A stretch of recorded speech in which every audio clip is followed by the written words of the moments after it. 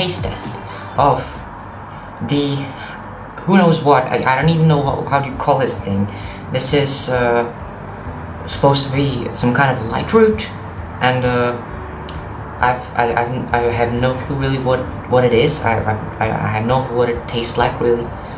It's supposed to be some kind of root from China, which is supposed to raise your consciousness or something. It's definitely not any drug or hallucinogenic.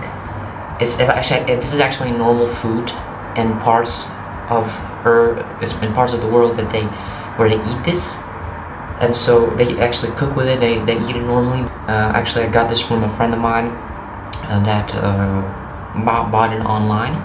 From the looks of it, it's very slimy. Focus. It's like really slimy on the. As you can see, it creates these strands of slime that are really awful. And so let's go to the actual taste test. This is a very small amount. The root actually is like probably this big or even bigger, and they're very quite expensive. All right. Wow. Okay. It has a texture of a cucumber. All right. And you can definitely taste the slime, but it's actually pretty good. There's nothing bad about it. The outside surface you almost cannot feel. It's really crumbly, brittle.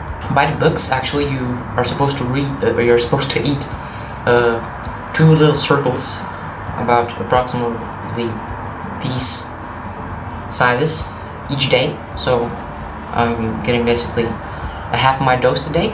I've never eaten this before, and I'm kind of surprised that it's good. I expected this to be worse, very much worse, because you know, you never know what it's like with exotic fruits and vegetables.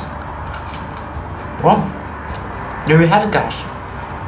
Alright, just quick update, like 10 minutes after consumption.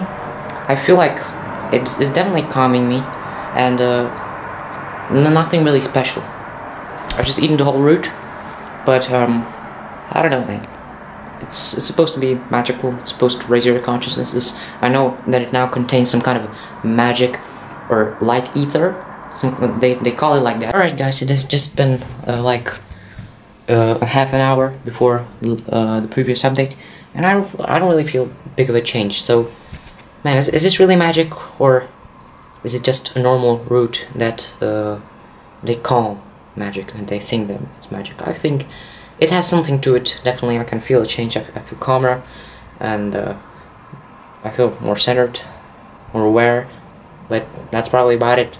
So here you have it, guys. The taste test of the root that I don't even know how you call in English is over. So I hope you enjoyed the video, and see you in the next one.